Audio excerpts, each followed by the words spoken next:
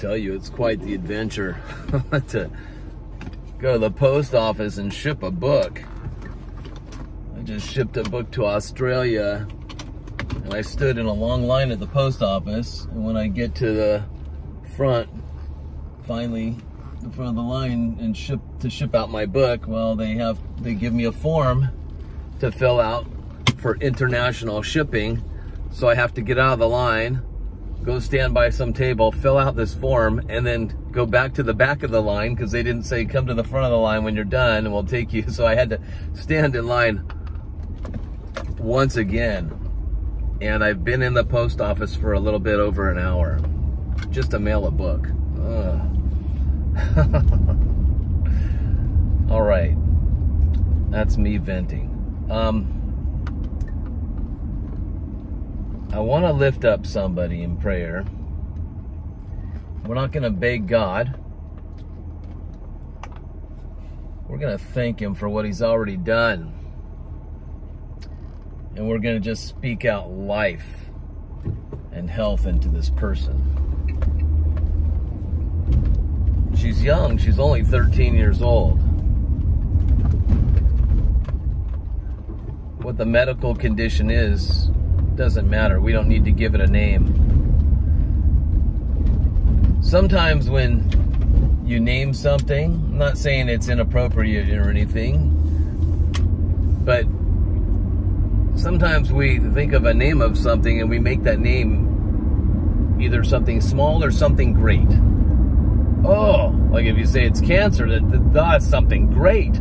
Oh, it's a huge thing to get rid of. But if you pray for somebody that has a cold, you might think, well, that's something small and easy, right?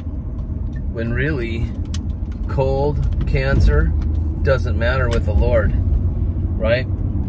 He says, you only need a mustard seed side of faith to move a mountain. He didn't say you need mountainous faith to move something that's a mustard seed size. And when he talks about this mustard seed size of faith, it's not the amount, it's the quality. Do you understand that? It's the quality, not the quantity. So do you believe right? Do you believe right? Unbelief is kind of... I was talking to the father of this girl yesterday. His name's Rick. His daughter's name is Sarah. I met Rick and Sarah, his other daughter Savannah, and his wife Maggie yesterday. They came from Georgia, and they are visiting California, and they drove down to San Diego yesterday to meet me at 1 p.m. and we ate at a restaurant together, right in front of the ocean. And we had a great experience together. And Rick is like myself, came out of the Jehovah's Witnesses religion. And he told me that my YouTube channel really helped him a lot. Him and his wife wasn't raised Jehovah's Witness, but it helps her. It helps her to understand. Watching my channel kind of helps her to understand what he has gone through in his life. And there's so many similarities with Jehovah's Witnesses. It's incredible. So we're having lunch and all that, and then after lunch, Rick and I kind of went outside. We were talking, and the girls were taking pictures, you know. There's the ocean and all these, just nice scenery. And Rick and I went over to the side, and we were talking, and he was telling me about his daughter having this condition. It's pretty serious, right? So when you have something that can take your life, that's a pretty serious thing. And he desired that we could pray for her. And I'm like, oh yeah, that is my desire too. You know, Jesus, when he had a leper approach him, the leper says, if you desire, a Greek word, it's called thalo. Thalo is the Greek word that they use to translate what he said. If you desire, you have the power and the ability to make me clean. He said, they translated the word power and ability into the Greek word dunamai, which means power and ability. So the leper questioned the Lord's desire, but he declared that the Lord does have the power and the ability. He believed in his power and ability, but if you desire, he said, if. That's the question, right? Well, Jesus didn't commend the leper for recognizing that he has the power and the ability to heal. Oh, that's right, I have the power and the ability to heal. Okay. No, he said, you know what? I do desire. I do desire. I thelo, he said. He tells the leper, be made clean.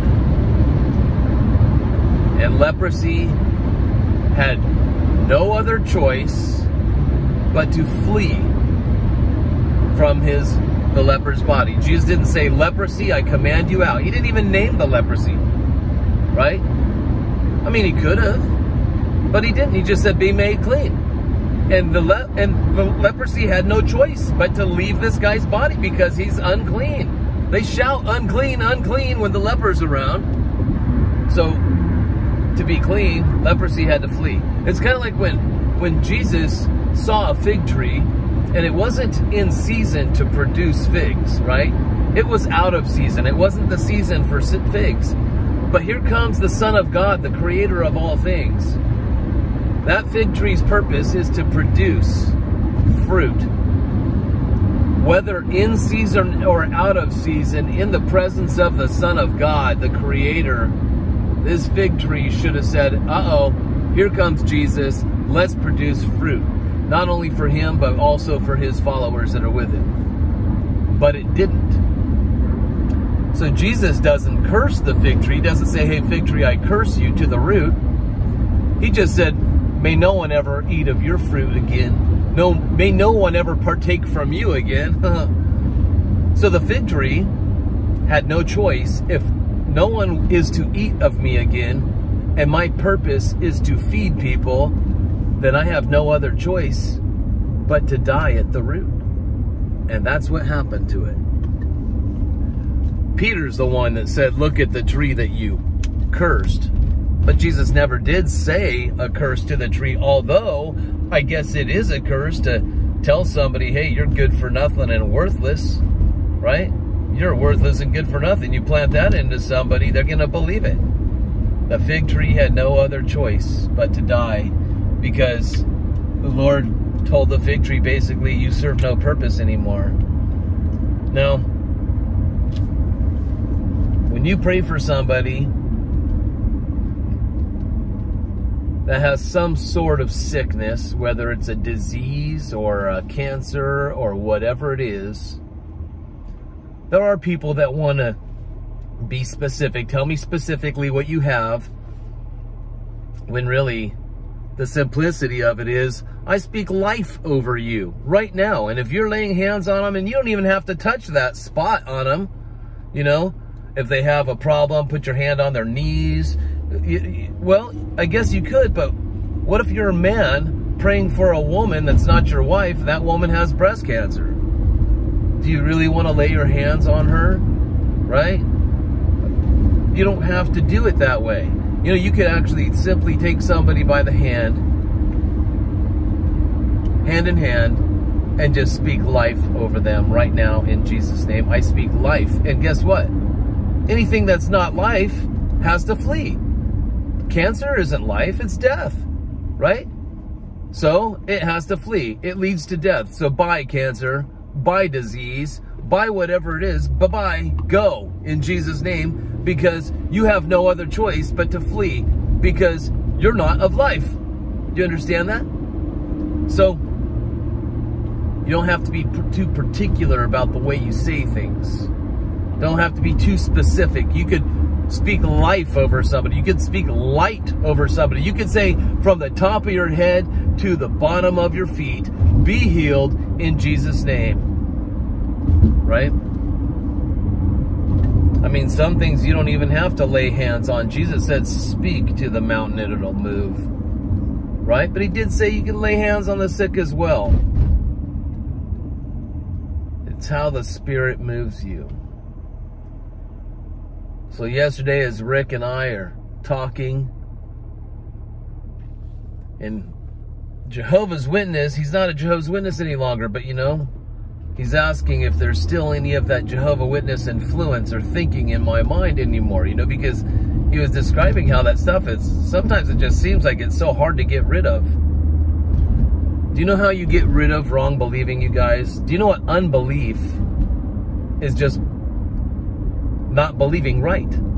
You believe something, but you're not believing the right way. So, what religion does to you is it fills you with unbelief. You might say, no, I believe, but it fills you with unbelief. Like check it out. Nimrod, back in the time of his day where he was building this tower they called Babel, a tower. What was the tower for? Trying to reach God. And that's what religion does. It's always trying to reach God, If you just climb high enough, you just go far enough, you reach God. That's religion. Where Jesus, through the Spirit, says, my life I give to you freely. It's through the abundance of my grace you can receive this. It's yours as a free gift. It's not something you need to work for. It's not something you need to purchase from me. It's not something that you need to earn for me. It's not a wage. It's a free gift. You can find that all throughout Scripture, right? In the New Testament. Paul says it, book of Romans, chapter 5, verse 17, that righteousness is a free gift to you, free gift through the abundance of grace. And he even says that death once reigned through the one man, Adam. Reigned means to rule.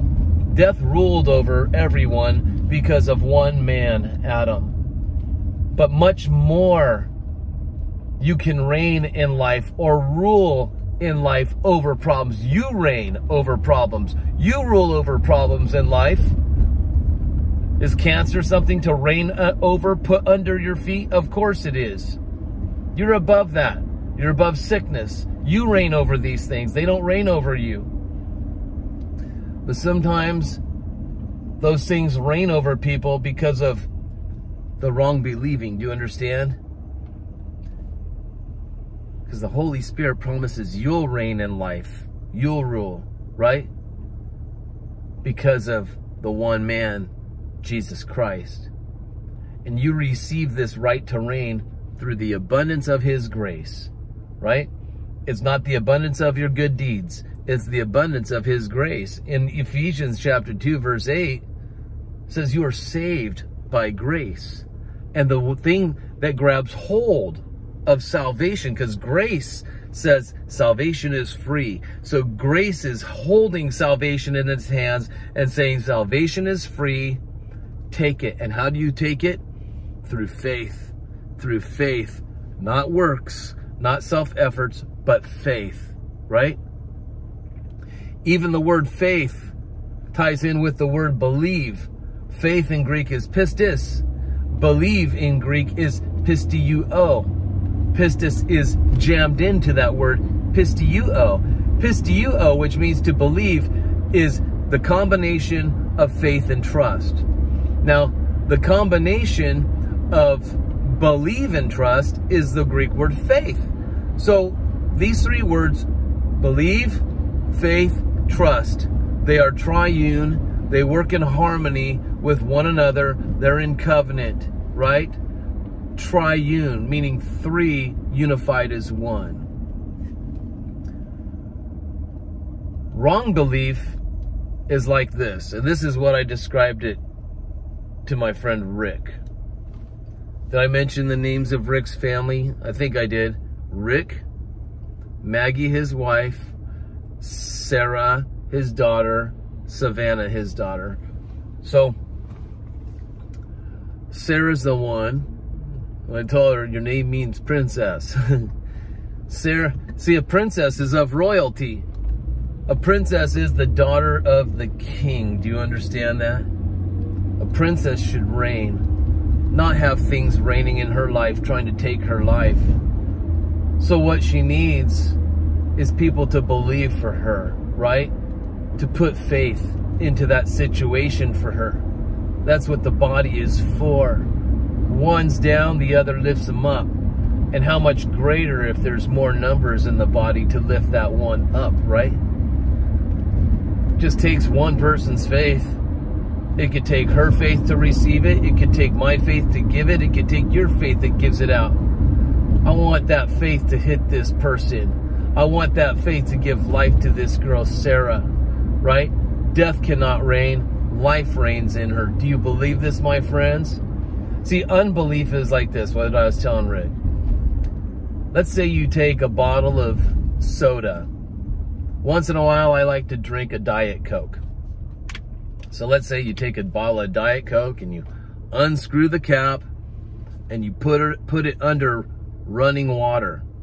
Jesus says, if you receive me, I'll give you rivers of living waters, life-giving waters that'll run not only in you, but overflow out of you into others, right? You'll be an overflow. So if you take waters and you run a faucet of water into a bottle of that Diet Coke, you know the color of cola. It's kind of got that brownish color. Well, if you run waters in there, what happens is cola comes out, water goes in. Cola comes out, water goes in. Cola comes out, water goes in, till eventually that whole bottle is filled with crystal clear waters and that cola is gone. Do you understand? And that's what you got to do with unbelief. You flood your mind with believing right, and unbelief, which is just believing wrongly, will flood out of you. And before you know it, you're so filled with believing right, there's no more room for unbelief or believing wrongly. Do you understand this? That's what the Lord's doing with all of us right now. He's been helping us to believe right and get rid of this residual unbelief. Because that unbelief or believing wrong, that comes from the spiritual wicked forces of darkness that are at work against you. They form weapons against you. Do you understand? Yes, there are weapons that are formed against you. But fortunately, if you're a believer and you take faith and you grab hold of the word of God, God says, my word which goes forth from my mouth shall not return unfulfilled, empty, or void, right? Now, the enemy wants his words to go forth from his mouth and not return empty or void. So his words are like fiery missiles. His words are weapons that are formed against you. Some people grab hold of his words and believe them, receive it, and make it their own. Some people reject those words because they put up their spiritual armor. And what happens is the word of the enemy ricochets off of them and then returns to him, and he has to flee 7 different directions, right? God's word, which goes forth from his mouth, shall not return empty or void. So he puts his word in this book right here.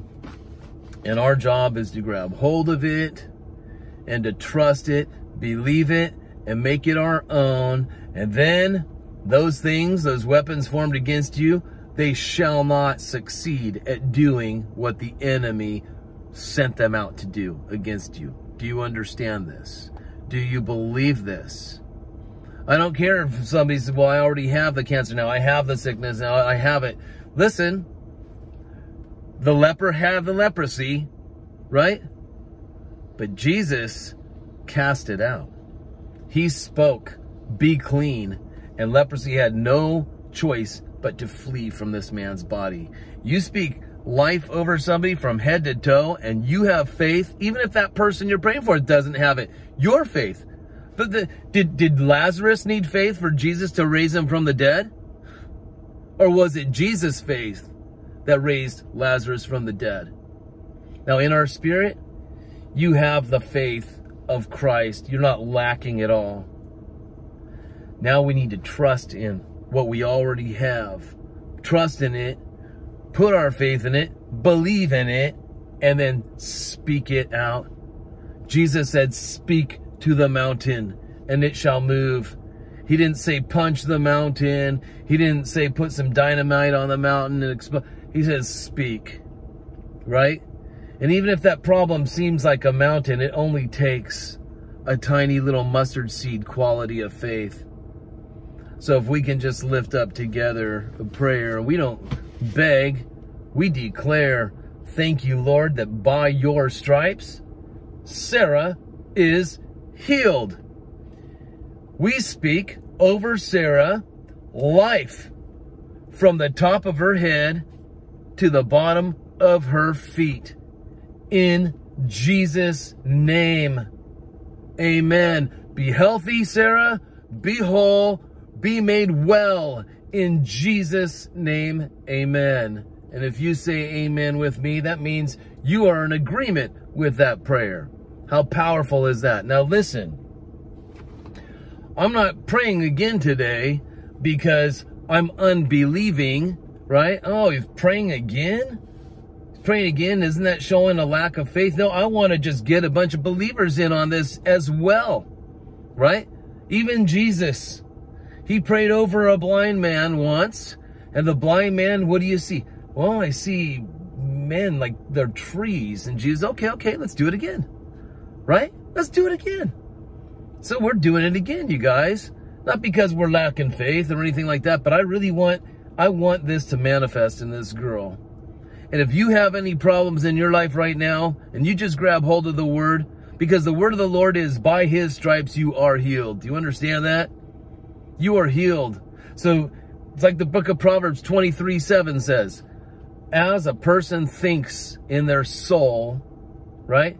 In their soul, nephesh is the Hebrew word. As a person thinks in their soul, nephesh, so are they. Are you thinking life? Are you taking every thought captive to the obedience of Christ? Christ says life, not death. Are you grabbing hold of those thoughts of life, taking them captive because of his obedience? Now life is yours, right? Not death. As a man think, as a woman thinks, so are they. Are you healed in Jesus' name? Does his word say you are healed in Jesus' name? Yes, it does say it. Do you see something maybe in your body? Do you feel something? Body, mind, whatever it is that's attacking you, that's keeping you sick, keeping you down. Are you? Well, then let's flood. Let's flood your thoughts with the word of God and get rid of that old believing, that old stuff right now, that old cola I was talking about. Flood your mind right now with the word of God, which says, by his stripes, you were healed. Peter said that as if it's already done. So you have all the health inside of your spirit, all the life inside of your spirit. In your spirit, there is no death. There is no darkness, right? You have all the fullness of Christ in your spirit, and he's housed inside of your body. So this is in you. Now we got to get that spirit to move through our soul into our very flesh, right? Through your soul. Because what did John say? 3 John verse 2? 3 John verse 2? Beloved, I pray above all, I wish above all, that you could be in prosperity, that you could prosper, and prosper means to do well on your journey. To do well on your journey, right? Prosper and be in health. Be in health. He didn't say be healed. He said be in health.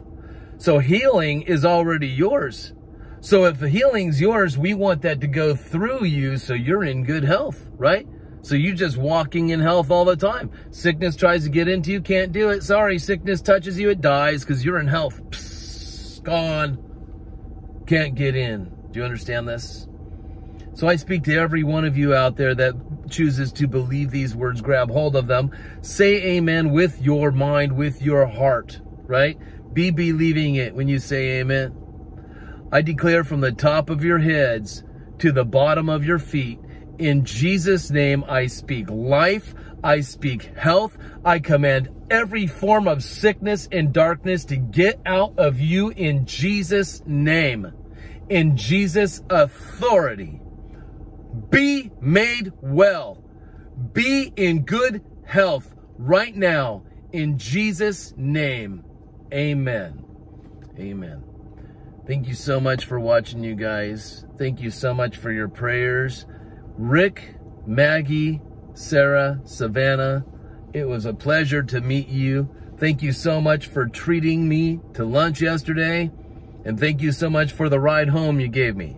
Because I drove in a Lyft car to the restaurant because I realized, oh man, there's probably going to be no parking at the beach, right? So if I go to the beach, I usually get a ride down there because sometimes parking you have to pay for, and that parking can be more expensive than having somebody give you a ride there. So I got a ride there, and I was going to get a ride back through Lyft, L-Y-F-T, but Rick and his family, they drove me back home, and they even got to meet my roommate, Judy. Judy was coming outside to dump some trash, and she was out there when we pulled up, and they remembered me telling the story of when Judy was diagnosed with stage 4 cancer. And I commanded that cancer, and she believed it. I commanded it to die at the root and be gone in Jesus' name. And she was on chemotherapy, stage 4 cancer. And then what they do with the chemotherapy, they're trying to shrink these tumors that were in her legs, her leg, and so that they can surgically remove them. Because if you saw these cancers, they look like octopuses. They got these tentacles that just spreading their roots out, right? Well, anyway, so Judy's got stage 4. I'm commanding cancer out of her body. We're partaking of the of communion together, the bread and the wine, the bread representing the body of Jesus Christ that was broken so we could be repaired, that was wounded so that we could be healthy, right? Healed. And then he pours out his blood, what that wine represents, right? His blood, which washes us clean, makes us righteous, which saves us, which makes you the righteousness of God in Christ, right? So Judy and I partook of these things together, right? So when she met these people yesterday, you know, they were saying hi to her, and Judy says, he healed me, pointing to me, he healed me. I'm like, no, it's Jesus. Jesus healed you, right? Yeah, and that's what it is, you guys. It's not me. It's not you. It's Jesus. He heals. We speak in his authority. His. We don't speak in our authority. It's his authority, right? And he told us we can speak, right? We can cast out. We can lay hands. All these things work. But he says these things will follow those that believe. So trying to get you to believe, my friends. All right, God bless you all. I love you all. We'll see you in the next video.